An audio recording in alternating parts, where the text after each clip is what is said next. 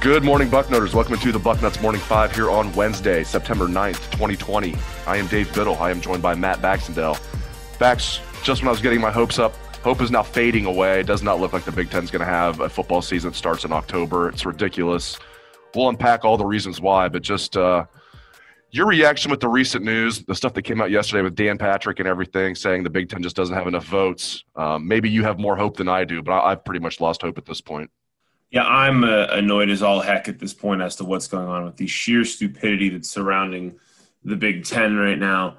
I was really optimistic, too, coming out of Labor Day, but it's like yesterday it was like a bucket of cold water on a growing fire. If the Big Ten does not play in October, which some people think is a possibility, some people think isn't, let's face it, with all the twists and turns that we've had here, it's beyond implausible that we even have a clue at this point, because we've heard 6 different things at 6 different times, and that's in the last 2 days. So if the Big Ten doesn't play here, let me explain what the path is going to look like if there's not a decision to play in October. One, the lawsuits are going to explode. Tom Mars is circling here like a buzzard, ready to go after every single one of these schools. He's responding to people tweeting about this, like left and right on Twitter. I mean, he was responding to stuff I had on Twitter yesterday with, it's very clear he believes there was not a vote, not a formal vote. And the Big Ten is redacting 11 out of 13 pages that they're trying to go to this judge in Nebraska. It's only going to get worse. You had Master Teague's dad yesterday on Twitter saying that with the NFL GMs saying that they would absolutely pick a player who played this year over one who didn't. This loss of value lawsuit is going to move forward. This is going to turn into one of the ugliest off-field things in terms of legal battles we've ever seen in college sports if they choose not to play. Because right now, nobody knows for sure whether there was a vote. I personally am inclined to believe there was not one, and they're trying to retroactive it in, so saying you can't prove there wasn't one. But if that's the case, then they didn't end up having a binding vote to cancel the season. And the numbers that everybody's hearing, you're hearing, everybody's hearing, is that 7 teams now want to play, 5 don't, and 2 other ones are sort of on the fence and don't really want to be the ones who make the decision one way or another. So in theory, if they didn't have a legal vote, then they should have to have 9 to cancel, not 9 to play. But, you have a signed affidavit from Northwestern's president, and at that point in time, that's going to be the default setting is my guess. So this is going to get way uglier than it already is. And if I'm Ohio State, I'm in these meetings saying, screw you, I'm not playing your JV joke of a spring season with the Pac-12 for a March Rose Bowl. I'm not doing that. I'm playing this fall for a national championship opportunity, or I'm not playing till next fall, because this is absurd. And you never say never at this point, because, we could be sitting here all gloom and doom, and then something's going to come out at 10 a.m. and the whole thing's going to flip over on its head.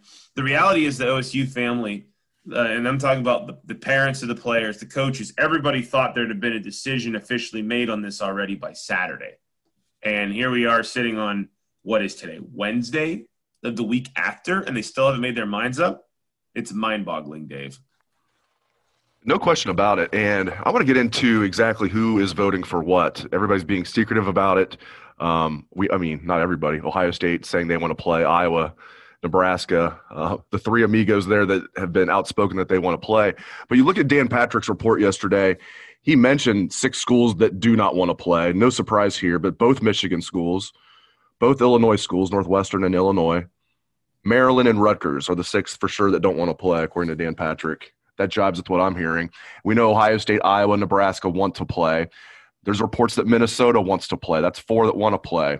Penn State, where are we at with Penn State? I'm thinking Penn State's in. Or do you think they're one of the ones on the fence? I think Penn State's in. Okay, that's what I think too. I have them in. That's 5. Okay, Wisconsin. In. That's 6. Then both Indiana schools. We have 6 out, 6 in so far. Both Indiana schools are on the fence. Is that your take here? Purdue's school president is the former, what, Republican governor of the state. Is that right?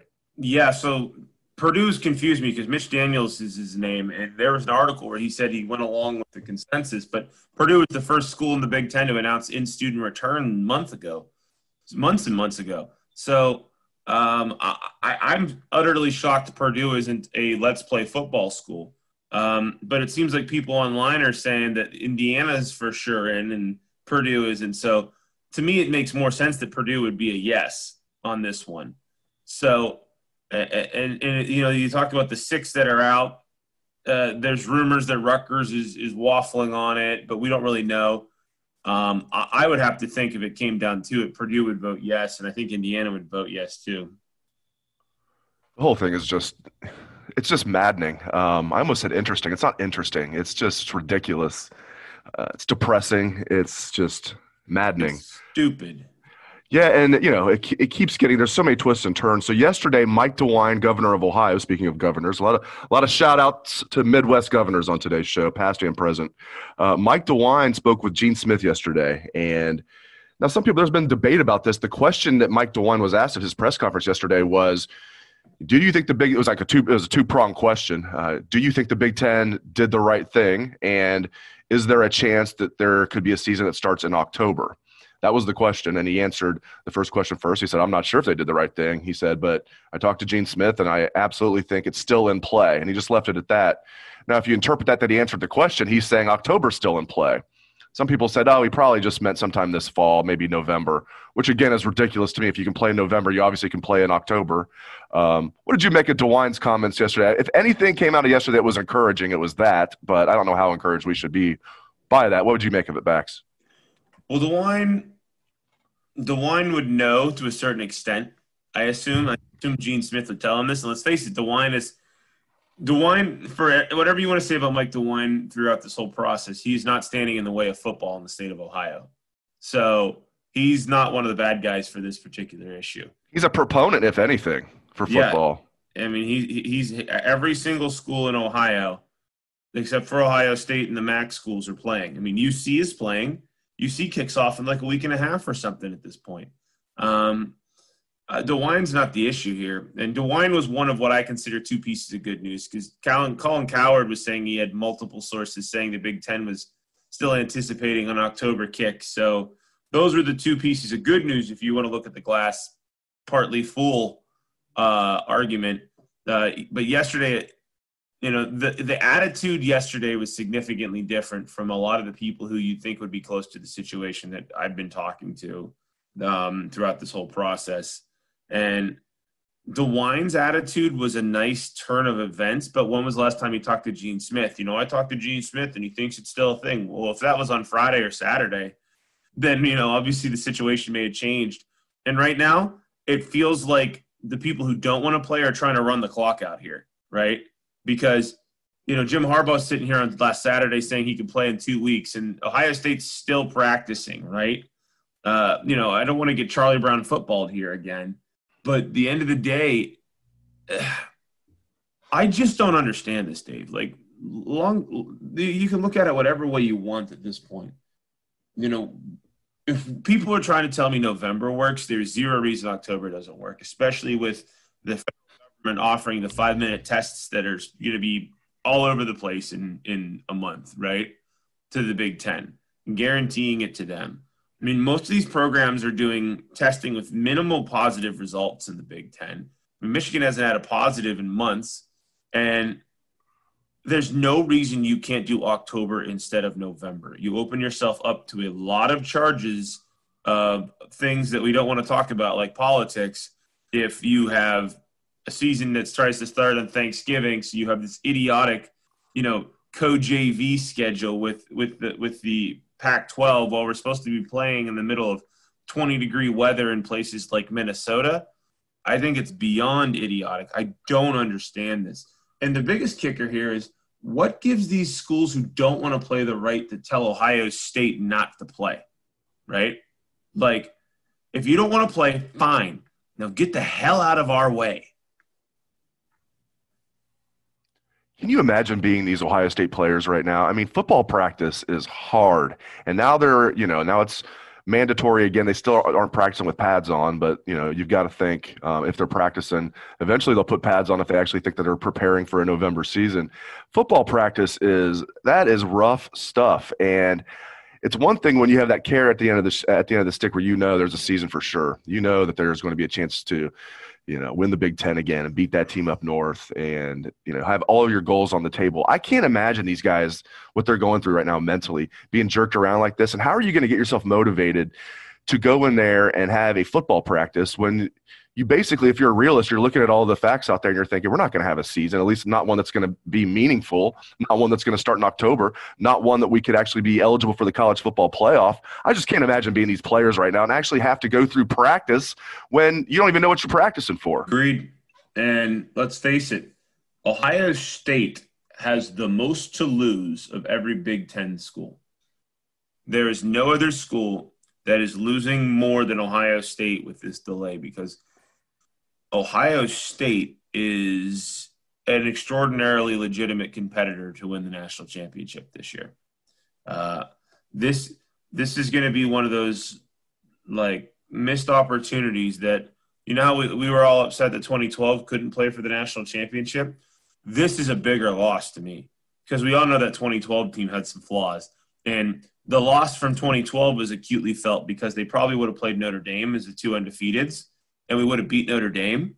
But we all know Alabama was better than both teams probably. This year, I don't feel that way whatsoever. So if you want to hear some positivity on today's morning, whatever minute cast that we're doing here, imagine how motivated these guys are going to be if October 10th somehow happens, right? These guys are grinding through months of workouts and practices and just trying to stay ready on hope. Imagine Ohio State now, after thinking their season was taken away for a month, after coming off of a loss to Clemson that, God, I'm still sick about that BS, where, you can run 6 steps with the football and it's not a fumble, but don't get me started. Imagine the motivation these guys are going to have, right? Imagine what's going to be waiting from Ohio State if these guys are somehow allowed to play with their full-strength team. God have mercy on the rest of the Big Ten, especially the schools that didn't want to play. And God have mercy on anybody who plays them in a playoff game. It almost would be worth going through all this heartache and heart attack and just depression about taking away something that defines the fall for so many people if you knew that Ohio State was going to get their shot. Because after this roller coaster, you have to think that they are ready to just destroy everybody that they play. You will never have a more motivated Ohio State team, especially with a shorter schedule, than this year's Buckeye team if they're given the opportunity. So, if you want to be optimistic, that's my optimism right now is that if somehow we get over that hurdle from 6 or 7 yes votes to get to 9 yes votes, then this Ohio State team is going to be something to behold. Great stuff from Matt Baxendell. Thank you to all listeners out there for tuning in. Have a great day, Bucknutters.